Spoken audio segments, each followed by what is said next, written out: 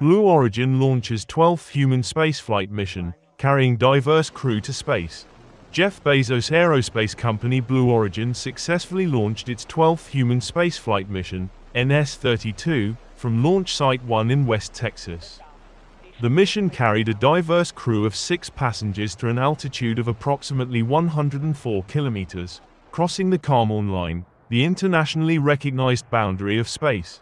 The 10-minute and 7-second flight allowed the crew to experience a few minutes of weightlessness before safely returning to Earth. This mission brings the total number of individuals flown into space by Blue Origin's reusable suborbital spacecraft New Shepard to 64, including 4 repeat flyers.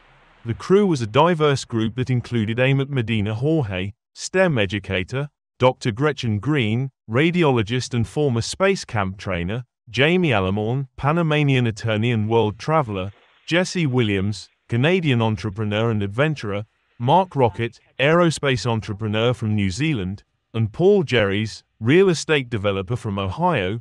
They were accomplished individuals united by their passion for space and desire to fulfill lifelong dreams.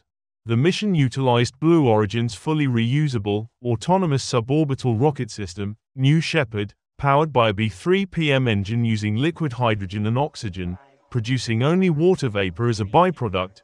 Blue Origin continues to advance its mission of making space travel more accessible, with the NS-32 mission serving as a testament to the company's commitment to innovation and exploration.